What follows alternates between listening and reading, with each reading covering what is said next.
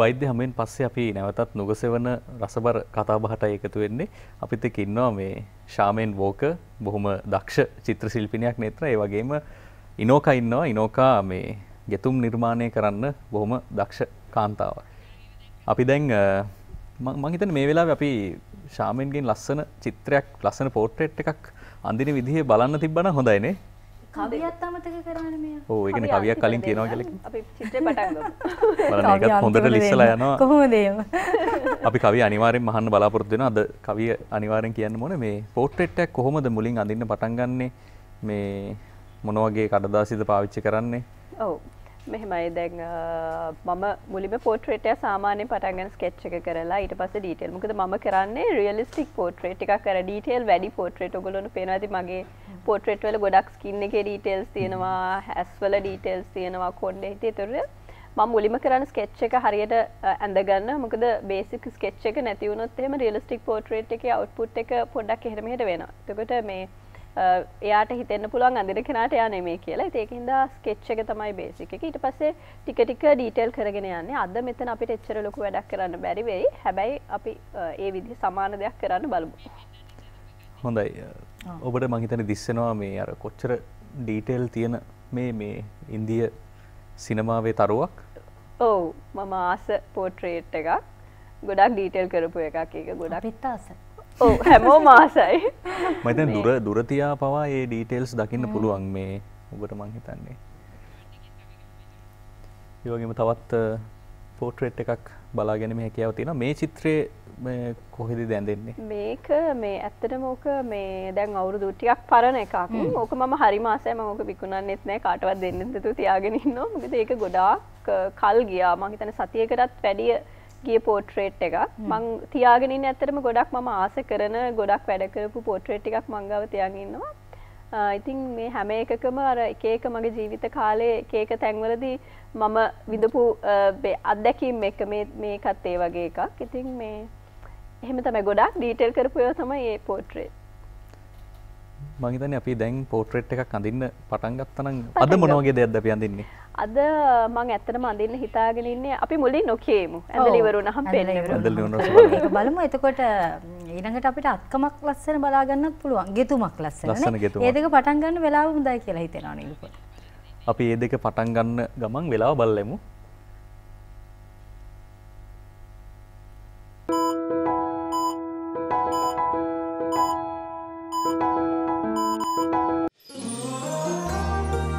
මානව ධර්මතා අපෝ නිර්වචනය කරයි. හොඳයි වෙලා බැලුවට පස්සේ දැන් අපි ශාමෙන් සහ ඉනෝකා තමන්ගේ නිර්මාණ කරන අතරවාරේ මේ වෙලාවේ මට හිතෙනවා නේත්‍ර අපිට මේ කේක් එකකුත් සරසගන්නේ කොහොමද කියලා බලන්න පුළුවන් නම් බුද්ධි ඉන්නවා අපිත් එක්ක. බුද්ධි අපි මොකද කරන්න යන්නේ? ඔව් නිලුපුල් මෙතන නම් බොහොම රසවත් කතාවක් තමයි අද සිද්ධ වෙන්නේ. සාමාන්‍යයෙන් කෙනෙක්ගේ විශේෂ දවසකට අපි කේක් එකක් දෙන්නේ. එතකොට අපි මේ කේක් එක සරසගන්නේ කොහොමද? ලස්සනට හැඩ කරන්නේ කොහොමද? ඒ දේවල් ගොඩක්ම බලන්නේ. ඉතින් අද අපි කතා කරන්නේ අපි කේක් ටොපර් එකක් කොහොමද ලස්සනට හදාගන්නේ කියන දේ ගැන. අපිත් එක්ක ඒ ගැන කතා කරන්න එකතු වෙනවා දිලිනා කටුලන්ද මහත්මිය. ඔබතුමියව ආයුබෝවන් කියලා පිළිගන්නවා. දැන් මෙතන ලස්සන රූප ගොඩක් අපිට පේනවා. අපි චුට්ටක් විස්තර කතා කරමු මේවා මොනවද විස්තර කියලා චුට්ටක් කතා කරමු. මේක ඇත්තට මේ පාවිච්චි කරන්නේ කේක් අලංකරණය සඳහා. දැන් අර ගොඩාක් වෙලාවට අයිසිං ටිප්ස් වලට වඩා ගොඩක් අය නැඹුරු වෙලා තියෙනවා කේක් එකට ටොපර් එකක් තියන්න. ඉතින් ඒ අතරින් අර ටිකක් ලස්සන කියුට් ටොපර්ස් වලට වැඩි ඉල්ලුමක් තියෙනවා. ඉතින් මේ හැම එකක්ම ආහාරයට ගන්න පුළුවන් අයිසිං එකකින් තමයි හදලා තියෙන්නේ. ඒ නිසා පොඩි කෙනෙකුට උනත් දෙන්න අම්ම කෙනෙක් බය වෙන්නේ නැහැ. මොකද අර මේක ආටිෆිෂල් වගේ පෙවුනට මේක දැන් ටෝයි එකක් වගේ පෙවුනට මේ හැම එකක්ම හෑන්ඩ් මේඩ් හදලා තියෙන්නේ සම්පූර්ණයෙන්ම අයිසිං වලින්. ඉතින් ඒක තමයි විශේෂත්වය මේ ටොපර්ස් වල. මොකද අපි සාමාන්‍යයෙන් ගොඩක් දකින්නෙත් අයිසිං වලින් නැතුව කන්න බැරි ප්ලාස්ටික් ඒවනේ ගොඩක් වෙලාවට. හැබැයි මේක එහෙම නැහැ. මේක සම්පූර්ණ හෑන්ඩ් මේඩ් කන්න පුළුවන් පේස්ට් එකකින් තමයි කරලා තියෙන්නේ. අපි අද කොහොමද ටොපර් එකක් හදාගන්නේ කියලා බලමුද? මම පෙන්නනවා. දැන් මේවා නම් ටිකක් ටයිම් එක යන ටොපර්ස්. ඒ නිසා අපි මේ වගේ ටොපර් එකක් තමයි මම අද හදලා පෙන්නන්නේ. මේ කලර්ස් තුන තමයි ඕන වෙන්නේ මේන්ලි මේ ටොපර් එකට. එතකොට මේක හදන විදිය මම කියන්නද? ඔව් අපි මේකට යොදා ගන්න අමුද්‍රව්‍ය මොනවද කියලා කතා කරමු. මේන්ලිම මේක තමයි පේස්ට් එක. එතකොට මේ පේස්ට් එක හදලා තියෙන්නේ හරිම ලේසි හදා ගන්න ඕනම කෙනෙක්ට. ජෙලටින් තේ හැඳි 1යි. ඒකට උණු වතුර මේස හැඳි 3ක් දාලා හොඳට මික්ස් කරලා ඒක අතේ ඇලෙන්නේ නැති සාමාන්‍යයෙන් මේ වගේ ඩෝ එකක් පදමට එනකන් අයිසින් සුගර් ටික ටික එකතු කර කර මේ වගේ මෝලියක් හදා ගන්න තමයි තියෙන්නේ. මෙහෙම තමයි ඩෝ එක තියෙන්නේ. ඉතින් ඒ වගේම තව අපිට ඕන කලර්ස් වලින් තියෙනවා. හරි එහෙනම් අපි හදන්නේ කොහොමද කියලා බලමු. මුලින්ම මේ මෝලිය මේ විදිහට අපි කලින්ම හදලානේ තියෙන්නේ. ඒ නිසා මේක චුට්ටක් අපි නීට් කරගන්න ඕනේ. මේ විදිහට චුට්ටක් නීට් කරලා ඉස්සෙල්ලාම මෙයාගේ ඇඟේ යට කොටස තමයි අපි හදාගන්නේ.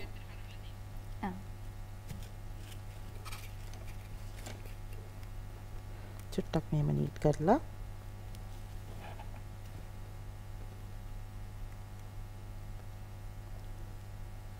ඊට පස්සේ මේක හරිම ලේසි මේ විදිහට රවුමක් විදිහට හදා ගන්නවා.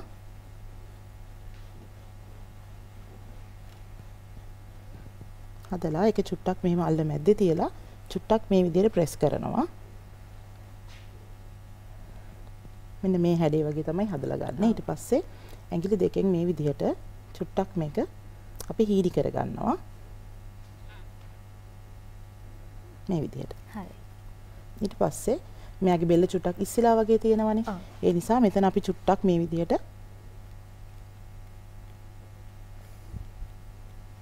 මෙන්න මේ හැඩය තමයි මේන්ලි මෙයාගේ ඇඟේ යට කොටසට ඕන වෙන්නේ. ඊට පස්සේ ඒක මේ විදිහට තියලා අපි ටූත් පික් එකක් පාවිච්චි කරලා මෙයාගේ බෙල්ල රඳව ගන්න මේ විදිහට ඒක දා ගන්නවා. දාලා ඉවර වෙලත් චුට්ටක් ඇඟිල්ලෙන් මේකේ හැඩේ හදා ගන්න ඕනේ. මොකද අපි ටූත් පික් එක දානකොට ඒ හැඩේ වෙනස් වෙන හින්දා.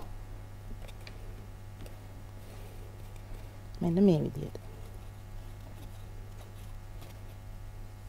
සාමාන්‍යයෙන් අපි ඔය වගේ දෙයක් හදද්දී අපිට කැමති ෆ්ලේවර්ස් ගන්න පුළුවන්ද? එහෙම නැත්නම් මේකට ගොඩක් වෙලාවට ෆ්ලේවර්ස් නම් ඇඩ් කරන්න ඕනේ නැහැ. කෙනෙක්ට හිතනවා නම් මේක ටිකක් අර ලස්සන පාට වගේම සුවඳටක් තියෙන්න ඕනේ කියලා අන්න ඒ වෙලාවට අපිට පුළුවන් ආමන්ඩ් එසන්ස් චුට්ටක් පාවිච්චි කරන්න. වෙන එසන්ස් වලට නම් යන්න බෑ. ආමන්ඩ් එසන්ස් පුළුවන්. මේ විදිහට අනවශ්‍ය කොටස අපි කඩලා දානවා. ඊට පස්සේ ඔළුව කොටස හදා ගන්නවා. ඇඟට වඩා ටිකක් ඔළුව කොටස අපි ලොකුවට තමයි ගන්න. ඒකට තමයි ටොපර් එකේ පොඩි කියුට්නස් එකක් එනවා. චුට්ටක් ඔළුව ලොකුවට ගත්තාම. ඉතින් ඒකත් හොඳට අතේ නීට් කරලා කලින් විදිහටම බෝලයක් විදිහට හදා ගන්නවා.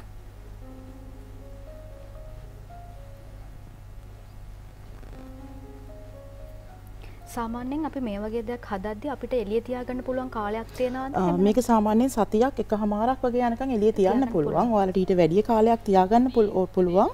මේක ශීතකරණයේ යට කොටසේ තියලා තියන්න පුළුවන්.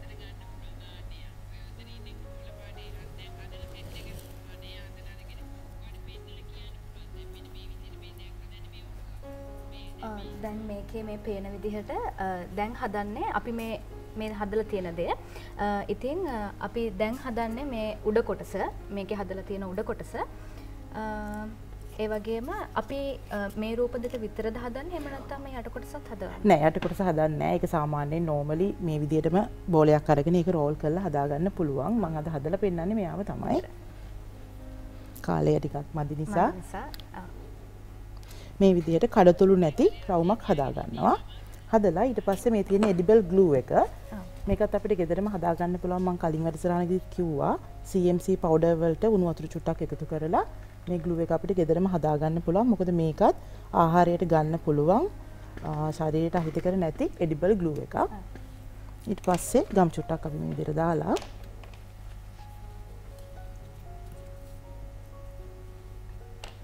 මේ විදිහට හිස කොටස රඳවනවා.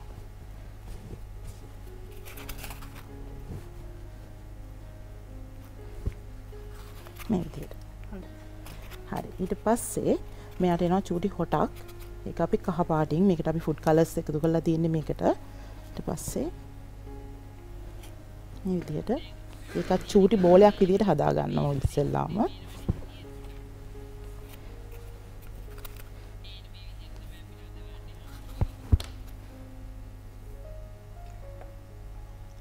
ඔව් දැන් පේනවා ඇති මේකේ හදලා තියෙන විදිහට මේකේ මේ දේවල් දාලා තියෙන විදිහටම අපි ඒ විදිහට රඳවනවා.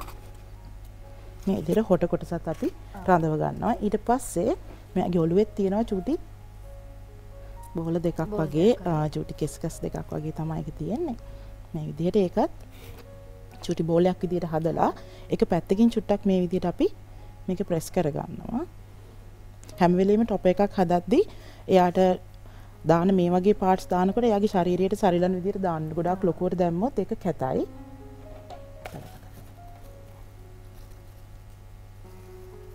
මේ විදිහට ගම් චුට්ටක් අපි දාලා ඒකත් මේ විදිහට අපි රඳව ගන්නවා. ඊට පස්සේ මෙයාගේ අත්තටු දෙක ඔකේ දාලා තියෙනවා චූටි අත්තටුවක් අපි. ඒකත් අර කලින් විදිහටම චූටි බෝලයක් තමයි මුලින්ම හදවගන්නේ. මේ විදිහට චූටි බෝලයක් හදනවා. හදලා කලින් විදිහටම එක පැත්තකින් පොඩ්ඩක් මේක ප්‍රෙස් කරලා හීනි කරගන්නවා. එතකොට මේ වගේ හැඩයක් තමයි නිකන් වතුර බින්දුවක හැඩයක් වගේ තමයි එන්නේ. ඊට පස්සේ ඒක මෙහෙම පොඩ්ඩක් ප්‍රෙස් කරලා චුට්ටක් ඇඟිලි වලින් අපි හැඩ කරගන්නවා ඒක. හැඩ කරලා ඒකෙත් මේ විදිහට අපි ගම් ඇප්ලයි කරලා අපි සාමාන්‍යයෙන් දැන් මේ වගේ දෙයක් හදද්දී කේක් එකක් හදනවට අමතරව අපි ඔකට පාවිච්චි කරන අමුද්‍රව්‍ය මොන හරි තියනවද? ඒ කිව්වේ ඒ කියන්නේ අපි කේක් එකකට පාවිච්චි කරන අමුද්‍රව්‍ය තියෙනවානේ. ඒ වගේ ටොපර් එකක් හදද්දී ටොපර් එකට කේක් එකේ අමුද්‍රව්‍ය වලින් හදන්න පුළුවන්. එහෙම නැත්නම් අපි වෙනම අමුද්‍රව්‍ය නෑ මේකට දැන් මම කිව්වේ පේස්ට් එක හදන්න ඕනි කියලා අර ජෙලටින් එකතු කරලා වුණොත් අන්නේ පේස්ට් එකෙන් තමයි ටොපර්ස් හදන්න පුළුවන්. වෙන මොකුත් අමුද්‍රව්‍ය කියන්නේ තව ටොපර් පේස්ට් වර්ග තියෙනවා. හැබැයි අර කෙනෙක්ට කාලය සහ මුදල අඩුවෙන්ම හදාගන්න පුළුවන් පේස්ට් එක තමයි පාර්ච්මන්ට් එක. මේ විදිහට අපි සෙට් කරනවා. ඊට පස්සේ යාගේ ඔලුවට චුටි බෝ එකක් තියලා තියෙනවා. බෝ එක අපිට පුළුවන් මෙන්න මේ වගේ මෝල්ඩ් එකක් පාවිච්චි කරන්න මේ බෝ එකට. මේවා වෙළඳපොලේ ගන්න තියෙනවා. ඊට පස්සේ අපි මේ විදිහට පොඩි පේස් කොටසක් අරන් මේකේ තියෙන කෝන් ෆ්ලා ටිකක් මේක අපි ඩස්ට් කරගන්නවා. එහෙම නැති වුණොත් මේ සිලිකන් මෝල්ඩ් එකේ මේක ඇලෙන්න බලනවා. ඊට පස්සේ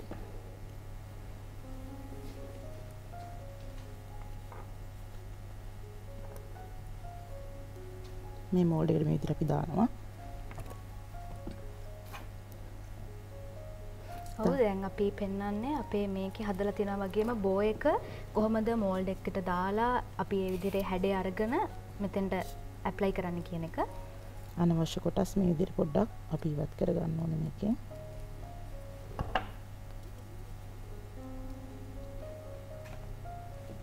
මේ විදිහට ඊට පස්සේ ඒකෙත් අපි ග්ලූ ටිකක් ඇප්ලයි කරලා මේක තියලා තියෙන විදිහටම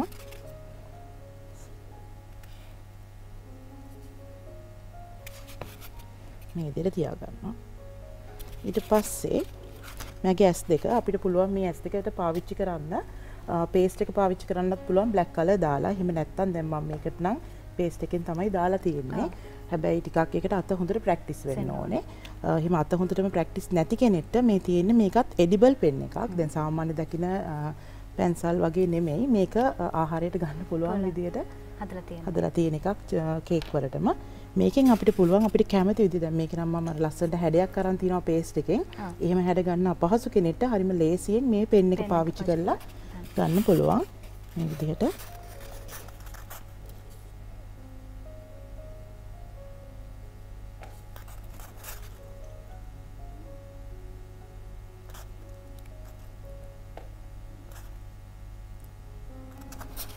චූටියට S2 දාගන්න පුළුවන්.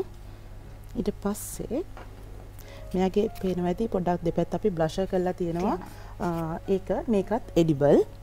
අපි මේකත් කේක් වලට පාවිච්චි කරන එඩිබල් ඩස්ට් එකක්. මේ ඩස්ට් එක පාවිච්චි කරලා මේ විදිහට චුට්ටක් ඩස්ට් එක අරගෙන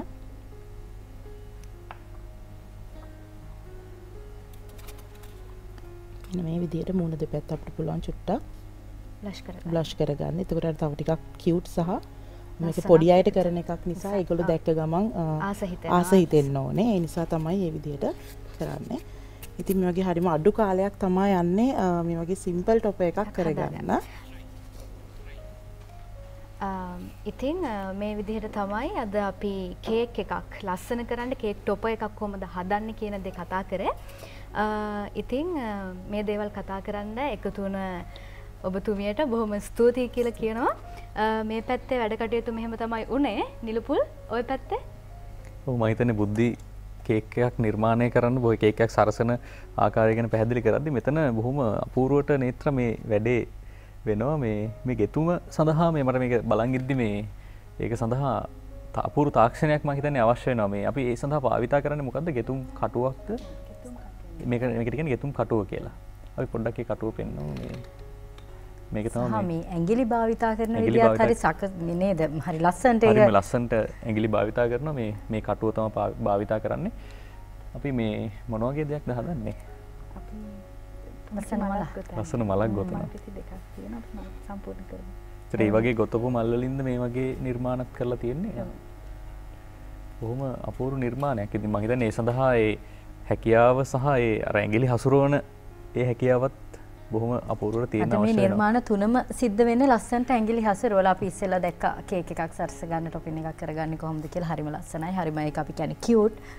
පොඩි දරුවෙක්ට විතරක් නෙමෙයි අපේ උනත් හිත ඇද බදා ගන්නා විදිහේ වර්ණ සංකලනයකින් යුක්තව හරි ලස්සනට ඒ දේවල් සිද්ධ කරලා. සහ මේ වැදගත් වෙන්නේ එඩිබල් හැමදේම මේ අනුභව කරන්න පුළුවන්. කියන්නේ එඩිබල් අමුද්‍රව්‍ය තමයි පාවිච්චි කරලා තියෙන්නේ. දරුවෙකුට ඕන කෙනෙක්ට හිත කරවන විදිහට තමයි අපි හැමදාම නුගසවනේ යම් දෙයක් කරනවා නම් ඒ දේවල් අපි ඔබට පෙන්වන්නේ. ඉතින් ඒ වගේ සමහරවල් නැත්නම් අර පුංචි දරුවෝ ඕක දැක්කට පස්සේ කන්න ඉල්ලනවා. හැබැයි ඇත්තටම බලද්දි කන්න දෙන්න විදිහකුත් නැහැ. මොකද ඒවා එඩිබල් නැහැ.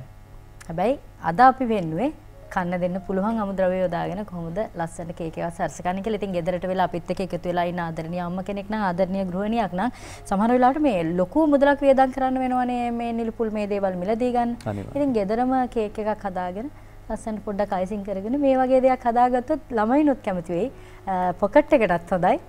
අපිටත් නිර්මාණය කරපුවම ඉතින් අම්මා කෙනෙක් විදිහට හිතට සතුටක් නේද ඒක? ඒකනේ. දැන් අපි මේ ශාමෙන්ගේ නිර්මාණයේ පැත්ත මම හිතන්නේ ශාමෙන් හැබැයි කිව්වා අපිට ඕකේ ඒක ලේසි පාසු වැඩක් නෙවෙයි. ලේසි පාසු වැඩක් නෙවෙයි. ඔව් මේක ඇත්තටම මෙහෙම කොහොමවත් අමාරු යන්දෙන්න එක අතකින් මේ බ්ලෙන්ඩ් කරන්නේම හරිම අමාරුයි. ඉතින් මේ හඳන්නේ කොච්චර දුරට සාර්ථක වෙයිද කියලා. ඒ වුණාට අපිට අපහසුතාවය තේරෙනවනේ. ඔව්. ඒ නිසා අපි බලමු උපරිම උත්සාහ කරමු. සහ මේ නිර්මාණය බොහොම සජීවීව තමයි නිර්මාණය වෙන්නේ. ඒ අතරතුර අපිට කතා බහ කරන්නත් පුළුවන් නේද? පුළුවන් කතා කරමු. මට අහන්න හිතුනේ මේ සාමාන්‍ය මේ වගේ පෝට්‍රේට් එකක් දැක්කට පස්සේ මේ කොච්චර කාලයක් යනවද මේ වගේ පෝට්‍රේට් එකක් නිර්මාණය කරන්න? එක දිගට ඒ කාර්යය නිරත වෙනවා නම් ඇත්තට මේ පෝට්‍රේට් එකේ සයිස් එකයි තියෙන ඩීටේල්ස් අනුව තමයි. එතකොට එකින් එකට ඒක සයිස් එක තියෙන ඩීටේල් අනුව ඒක වෙනස් වෙනවා.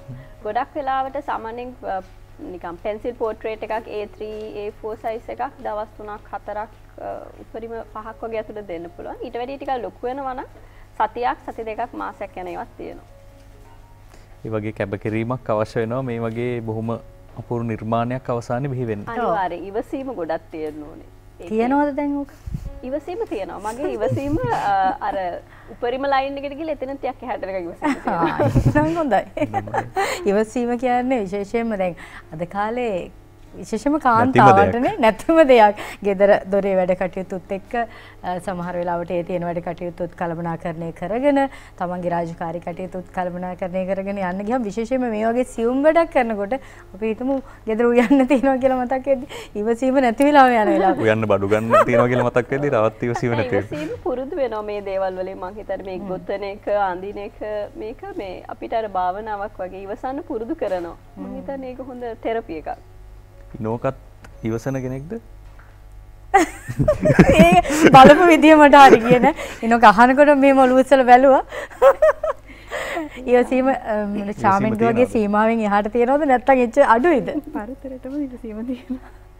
පරතරටම ඉවසීම තියනවලු. හොඳයි. මම දැන් ඉවසීම නැත්නම් ඇත්තට මේ වගේ නිර්මාණයක් කරන්න බෑ. මේ දැන් කෙනෙක්ට අපි දැන් ඔබ ගුරුතුමියක් නේද? එතකොට ඔබ කෙනෙක්ට මේ දේවල් කියලා දෙනවා නම් දැන් ඔකේ කටු වර්ග ඇති, ගන්න නූල් වර්ග ඇති, වර්ණ සංකලනය නම් අපිට අවශ්‍ය විදිහකට යොදා ගන්න පුළුවන් අපේ සිතෙන්ගි පරිදි. තව කෙනෙක්ට අලුතෙන්ම එන කෙනෙක්ට කියලා දෙනවා නම් කෙනෙක්ට හිතෙන්න පුළුවන් ලේසිත් නෑනේ වැඩි අපි කොහොමද මොනවද ගන්න තියෙන කටු වර්ග එහෙම ගෙතුම් කටු වර්ග ගොඩක් තියෙනවා. අපි පාවිච්චි කරන නූලට ගැලපෙන කටුවක් අපි තෝරගන්න ඕනේ. දැන් මම මේ හීනි නූලක්නේ පාවිච්චි කරන්නේ. ඒ නිසා මම මෙතන හීනි ගෙතුම් කටුවක් තමයි යූස් කරන්නේ. එතකොට මහත බූල් වලට අපි වෙනත් ගෙතුම් කටුවක් පාවිච්චි කරනවා. ඒ රේන්ජ් එක අපි ඉස්සෙල්ලම දැනගන්න ඕනේ. අපි පාවිච්චි කරන නූලට ගැලපෙන ගෙතුම් කටුවක් තෝරගන්න ඕනේ. දැන් අපි දන්නවා ඔබ සම්මානලාභිනියක්. ඒ පිළිබඳව කතා කරුත් දැන් සාමාන්‍ය මේ වගේ දෙයකදී ඕනතරම් ගොතනා ඉන්නවා. අතරම ඕනතරම් ගොතනා ඉන්නවා. නමුත් ඒකේ සුවිශේෂීකමක් තියෙන නිසා තමයි මෙවන් සම්මානයකට අය පාත්‍ර වෙන්නේ. කොහොමද මේකට පාර කැපෙන්නේ නෝක? මම ශිල්ප අභිමානී තරගයට සහභාගී වෙනවා. ශිල්ප සභාවත් එක්ක රෙජිස්ටර් වෙලා. ඉතින් එතනින් මම කරපු ලස්සන දිග ගවුමක් තමයි මම මේ තරගයට තිබ්බේ. ඒක සාමාන්‍ය ගෙතුම් නෙමෙයි. එම්බෝස්ඩ් ගෙතුම් වගේ ගෙතුම් ක්‍රම රාශියක්. ගවුම අරන් ආවේ නැද්ද? ගවුම තාම ශිල්ප සභාවේ. ගවුම තාම ශිල්ප සභාවේ. ඔන්න ශිල්ප සභාවට ගියොත් ගවුම බලා ගන්න පුළුවන් ඉනෝක කරපො. ඒ ගවුමට තමයි සම්මානෙ හම්බුනේ. මොකද්ද මේ වසරේද සම්මානෙ? මේ වසරේ. ජනවාරි 3 තමයි මේ ජනවාරි 3 වෙනිදා පැවැත්වුනේ. ඒතර මේ තවත් සම්මානයක් තියෙන්නේ. මේ සම්මානය ගැනත් අපි මතක් කරමු. ඒක මම දහම් අධ්‍යාපනය වෙනුවෙන් මට දහම් පාසලින් ලැබුණ සම්මානය. වසර 10ක් මම දහම් පාසල ඉගෙනනවා. ඒ වෙනුවෙන් ගුරු පුහුණුවක් තිබිලා ඒ වෙනුවෙන් දුන්නා. ගෙතුම් කලාව විතරක් නෙවෙයි දහම් අධ්‍යාපනය මම හිතන්නේ පුංචි දරුවන්ගේ නැන පහන් පාදන්නට දහම් අධ්‍යාපනය ගැන කතා කරන්නේ නිරුපුල් මට එතකොට අහන්න හිතුණා සාමාන්‍යයෙන් ඉන්ද්‍රපුරුත් කරලා ඇති මමත් ස්පෝර්ට්ස් කරලා තියෙනවා ක්‍රීඩාව කියන දේ ඉවසීම ප්‍රගුණ කරන්න තියෙන හොඳම දෙයක්. ක්‍රීඩා කළා නේද? ඒ මතකයේ අලුත් කරොත් මොනවද කරේ? මම චෙස් කරේ. ඒකනේ. ඒක තවත් ඉවසීම වැඩි. සහ ගණන් හදන්න පුළුවන් වෙනවනේ. ගණන් පාස් වුණාද? ගණන් පාස්. කොහොමද මම මැත්ස් කරේ. හරිම ආසාවෙන් ඒ දේවල් කරේ. එතකොට මාමට බැඳිච්ච ක්‍රියාකාරකම් සේරම මගේ ඉවසීම වැඩි වෙන ක්‍රියාකාරම් චෙස් වගේ දෙයක් මේ වගේ අත්කම් නිර්මාණ අපිට පොඩ්ඩක් කියලා දෙන්න බෑද? ඉවසීම ප්‍රගුණ කරන්නේ කොහොමද කියන එක. චෙස් හරි කමක් නැහැ නේ නිලමුල්. මම හිතන්නේ දැන් ඉවසීම ඇත්තටම අර ප්‍රගුණ කරපු ඒ කියන්නේ ඉවසීමේ පරතරයට ගියපු දෙන්නෙක් තමයි අද ඉන්නේ. මොකද ශාමිනු චිත්‍රය අඳින ගමන් කටකොණකින් hina වෙනවා. අපි අර මේ ගොතන විදිහ ගැන මේ කතා කරමු. තව මේ කොහොමද දැන් නූල් තෝරගන්න විදිහ කතා කරා. ඒ වගේම කටු තෝරගන්න විදිහ කතා කරා. ඒතකොට දැන් මුලින්ම ගොතන්න පටන් ගන්න කෙනෙක්ට මොන වගේ දේවල් දෙන්න පුළුවන්? ආරම්භ කරන්න මොන හරි බලන්න. ඒ කියන්නේ තනියම ඉගෙන ගන්න පුළුවන්ද මේ දේ? මේ දේ මූලික ගෙතුම් ක්‍රම ටික අපි දැනගෙන තියෙන්න ඕන. දැන් මේක ගත්තම මම මෙතන ගෙතුම් ක්‍රම 3ක් පාවිච්චි කරා මේ මලට. ඒතකොට මේ මූලික ගෙතුම් ක්‍රම ටික දැනගත්තට පස්සේ ඒක අපිට අවශ්‍ය ප්‍රමාණයට හසුරවන්න පුළුවන්. මේ මල් පෙත්ත දිගට ඕන නම් දිගට හසුරවන්න පුළුවන්. රවුම් මල් පෙත්තක් ඕන නම් එහෙම. දැන් මේ අපිට පේන්නේ ලස්සන මුතු කුඩයක්. සාමාන්‍ය මුතු කුඩයක් වුවාම අපේ බොහෝ දෙනෙක් කරන්නේ කුඩයක් කඩෙන් අරගෙන ඒකට මොනවා හරි අලවලා ඒ විදිහට හදන එක. හැබැයි මේක හරි සියුම් අසීරු කටයුත්තක්. හැබැයි හරිම අපි කියන්නේ මුතු කුඩයක් පූජා කරනවා කියලා කියන්නේ හරි පින්වන්ත කටයුත්තක්. ඉතින් තමන්ගේ අතින්ම මේ විදිහට නිර්මාණය කරලා මේ පේන්නේ මුතු කුඩයක් වියපු එක. ඇත්තට මට මේ මුතු කුඩිය දැක්කට පස්සේ මට හිතුණා ඒක පොඩ්ඩක් ගිහලා බලන්න ඇත්තටම කොයි වගේද කියලා. යන්න පුළුවන්ද නේද? යන්න විදිහක් නැහැ ඇත්තටම. මම හිතන්නේ මට යන්න පුළුවන්ද කියලා බලන්න ඕනේ අපේ මේ තියෙන මයික්‍රොෆෝන් ප්‍රශ්නයත් එක්ක නේද? බලමු චුට්ටක්. චුට්ටක් යන්න මේ තමයි තියෙන්නේ මුතු කුඩේ. මොකද මුතු කුඩේ අපිට ඒ විදිහට බලනට වඩා මුතු කුඩේ ඉහළලා බලන්න පුළුවන් නම් ලස්සනයි නේද නේද? නිෂ්පාදකතුමියගේ අවසර ඇතුව මුතු කුඩේ ඉහළන්නද මම? ටිකක් බරයි. බලමු. එන්න මේ විදිහට වියනවට වැඩි අමාරුයි හැබැයි මට ඉහළ ගන්න එක. බලමු මේ කඩා ගන්න නැතුව ඉහළ ගන්න. පොඩ්ඩක් ඔව් නෑ මම හිතන්නේ අපිට අර ගෙතුම් පේනව නේද නේත්‍රා මේ ඒක නෙවෙයි මෙහෙම තිබ්බොත් නැතත් අපිට දැක ගන්න පුළුවන් කොහොමද ඔව් මෙන්න මේ විදිහට තමයි මේ මේ වියුම කරලා තියෙන්නේ. මට චුට්ටක් ඉහළන්න අපහසුතාවයක් තියෙනවා බයක් තියෙනවා කැඩෙයිද කියලා. ඉතින් මේ විදිහට හරි ලස්සනට වියලා තියෙනවා. ඒ තමයි මුතු කුඩ. මේ වගේ තව නිර්මාණ මේ මොන වගේ නිර්මාණද කරලා තියෙන්නේ? තව මුතු කුඩ ඒ වගේම ඇඳුම් නිර්මාණය කරන්නත් හැකියාව තියෙනවා ගෙතීම හරහානේ. මුතු කුඩ සහ පාවඩ මම නිර්මාණය කරලා තියෙනවා. ඊට පස්සේ ඇඳුම් මේ වගේ මල් වර්ග ලස්සන ඕනමන්ට්ස් ඒ වගේ දේවල් මම ගොඩක් කරලා තියෙනවා. එතකොට මේ ඒවට ඒ ගෙතුම් ක්‍රම වෙනස් වෙනවද මේ දැන් මේ විදිහට ගොතන එකද අර මේ මුතු කුඩයක් වගේ ගොතද්දී අර ඇඳුමක් ගොතද්දී වෙනම ක්‍රමයකටද ගෙතීම සිදු කරන්නේ? කිව්වා වගේ ගෙතුම් ක්‍රම මූලික ක්‍රම කීපයක් තියෙනවා 5ක්. ඒ ටික ඉගෙන ගත්තට පස්සේ අපිට අවශ්‍ය විදිහට ඒ ටික හසුරවන්න පුළුවන්. හිඩසක් ඕන නම් හිඩස ඉතුරු කරලා ගොතන්න පුළුවන්. එම්බෝස් කරන්න ඕන ඒක එම්බෝස් කරලා ගොතන්න පුළුවන්. එතකොට මේකට කිසිම යන්ත්‍ර උපකරණ භාවිතා කරන්නේ නැහැ. අතින්ම තමයි හැමදේම කරන්නේ. මේකේ කලාව කොටස් දෙකක් තියෙනවා. එකක් ක්‍රොෂේ කියන කලාව, අනිත් එක නිටින් කියන කලාව. මේ අතින් තනි කටුවෙන් ගොතන එක ඒකට අපිට මැෂින් එකක් යූස් කරන්න බෑ. නිටින් කියලා කටු දෙකකින් ගොතන ක්‍රමයක් තියෙනවා. ඒකට මැෂින් නිෂ්පාදනය කරලා තියෙනවා. ඒකෙත් සේරම ගෙතුම් ක්‍රම මැෂින්ස් වලින් කරන්න බෑ. යන්ත්‍ර සූත්‍ර සහ සූත්‍ර භාවිතා කරනවටත් වැඩියේ අතින්ම මේ වගේ දේවල් කරනවා කියන්නේ ඒක විශ්ව කර්ම වැඩක් නේද? සහ මං හිතන්නේ විශාල වෙළඳපොළ වටිනාකමකුත් තියෙනවා අතින් කරන නිර්මාණ වලට. ඒතර ශිල්ප සභාවත් එක්ක සම්බන්ධ වෙන්නේ කොහොමද? මම 2023 ගිය අවුරුද්දේ තමයි ශිල්ප සභාව සමග සම්බන්ධ වෙන්නේ. ඊට පස්සේ තමයි මේ තරඟය පැවැත්වුනේ. ඒකෙන් මම මුලින්ම බස්නාහිර පළාතෙන් ප්‍රථම ස්ථානය ලබා ගත්තා. ඊට පස්සේ සමස්ත ලංකා ප්‍රථම ස්ථානය ලබා ගත්තා. මේ අතර වාරේ මේ ශාමෙන් තමන්ගේ චිත්‍රය බොහොම අපූර්වට නිර්මාණය කරනවා.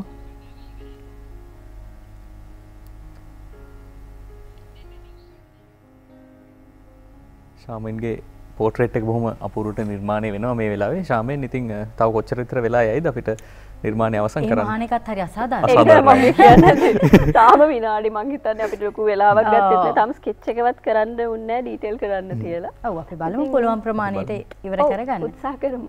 ඔව්. ශාමෙන් මේ නිර්මාණ කරනකොට විශේෂයෙන්ම අපි යම් ඉගෙනුමක් තියෙන්න ඕනේ. විශේෂයෙන්ම දැන් අපි අතේ හුරුව සහ සහජ දක්ෂතාවය කියලා කියන්නේ අපි ඒක අපි කියනවා දෙවියන් විසින් දුන්නු දේවල් කියලා සමහර දක්ෂතාවයන් වලට. නමුත් ඒ දේ විතරක් මදි. ප්‍රගුණ කිරීම අත්‍යවශ්‍යයි. ප්‍රගුණ කිරීම පිළිබඳව කතා බහ කරද්දී ශාමෙන් විශේෂයෙන්ම මේවා ඉගෙන ගත්තද? එහෙම නැත්නම් තමන් විසින්ම ස්වයං ප්‍රගුණ කිරීමක් සිදු කරලාද මේ දේවල් මේ විදිහට කරන්නේ? නෑ මම ඇත්තටම O levels වෙනකන් විතරයි එහෙම රජේ කියන්නේ පාසලේ විදිහට අපි ඉගෙන ගත්තේ. ඊට පස්සේ මේ පෝට්‍රේට් කරන්න ඒ ටික ඒතර බේසික් මේ ආර්ට් ගැන ඉගෙන ගත්තේ විබවි ඇකඩමි එකේ. ලංකාවේ එහෙම ඇකඩමි එකකට තියෙන පිළිගත්ත විබවි එක විතරයි. ඉතින් අපි වගේම ගොඩක් අය ඉගෙන ගන්නවා. මම ගොඩක් අයට අලුතෙන් එන අයට කියන්නේ විබවි ඇකඩමි එක වගේම තව ඇකඩමිස් ගොඩාක් තියෙනවා දැන් ලංකාවේ. ඉතින් නිසියාකාරව අධ්‍යාපනයක් ලබන්න ඕනේ මේ පෝට්‍රේට් හරි මොනවා හරි චිත්‍රවලට පසු කාලීන වෙනවා නම්. ඒ කියන්නේ රජයේ මේ යුනිවර්සිටිස් වලින් ඇරෙන්න එහෙම වෙනම එනවා නම් මම හිතන්නේ හොඳට ඉගෙනගෙන වෘත්තියට එන එක තමයි හොඳම වැඩේ. මම හිතන්නේ ශාමෙන් එක බොහෝ දේවල් අපිට කතා කරන්න තියෙනවා. අපි ඊට කලින් ප්‍රවෘත්ති සඳහා විරාමයක් ලබාගෙන අපි නැවතත් කතා කරමු මේ දෙදෙනා සමග.